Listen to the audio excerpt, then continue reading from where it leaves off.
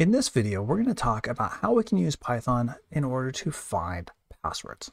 Now, in a prior video, we talked about how to use Python in order to generate hashes of a password, and then use that hash to store securely and later match up to other password requests that might come up to it.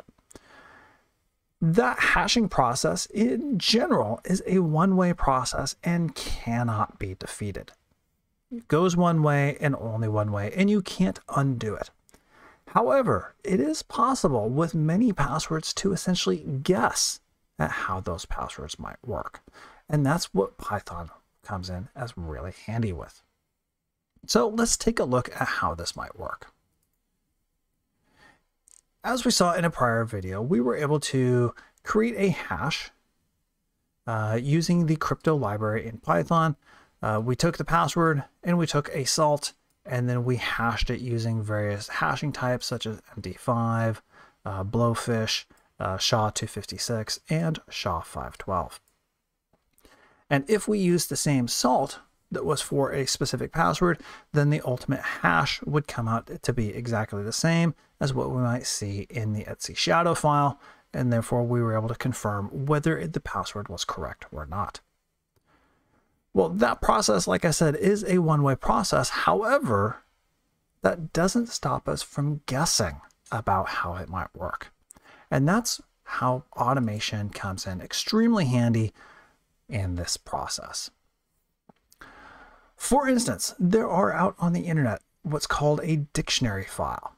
Dictionary files are passwords that have been found online commonly and are oftentimes ordered by how common those passwords are.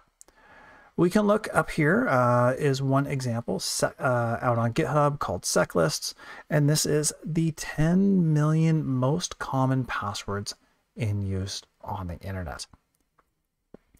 Now we have the full list right here, or we can go ahead and we can find, say, the top 100.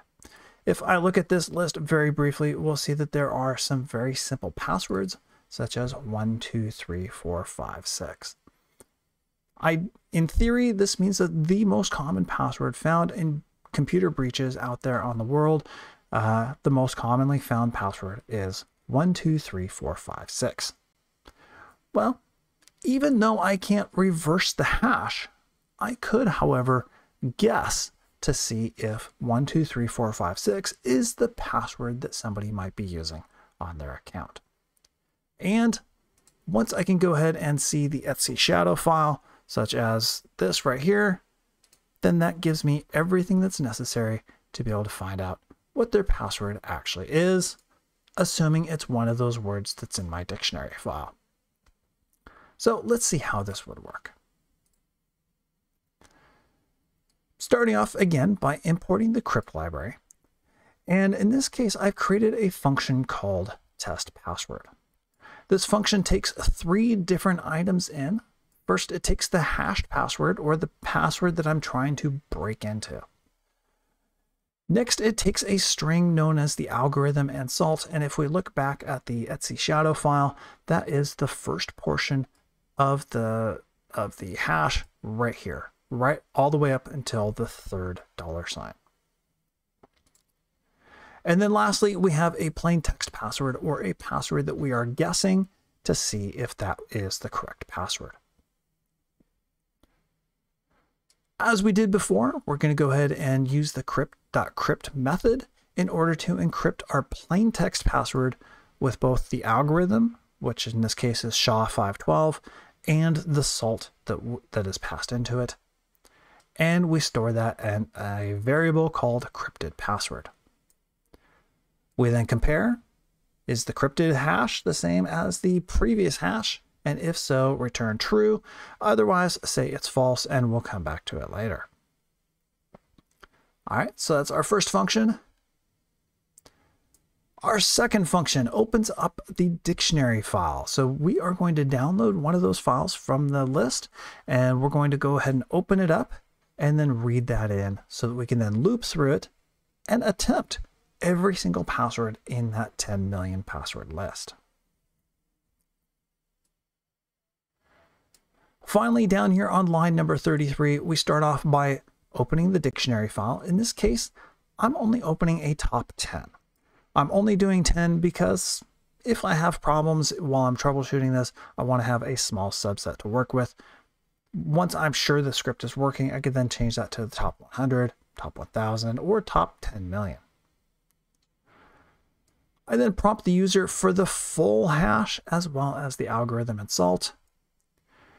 And then lastly, I create a for loop that looks through every single line in the password dictionary, tests whether it was the correct password or not, and then prints out if a match was found. Let's go ahead and try this. So I'm going to start the run.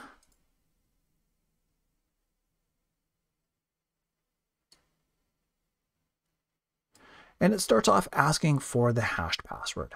For that, I'm going to come back to my terminal here, and I'm going to grab, say for test user 1, everything between the two colons there. Copy.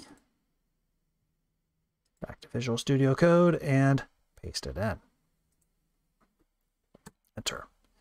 It then asks me for the algorithm and salt, and yes, I could have actually had it pull from the hashed password.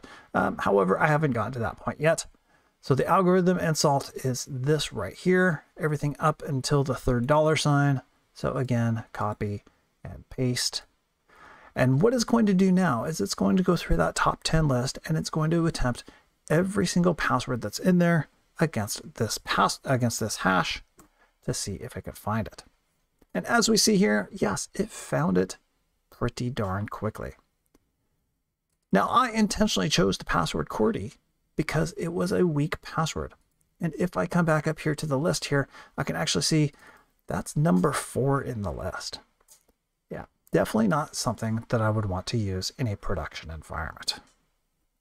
But still a fun process for us to have while working with Python.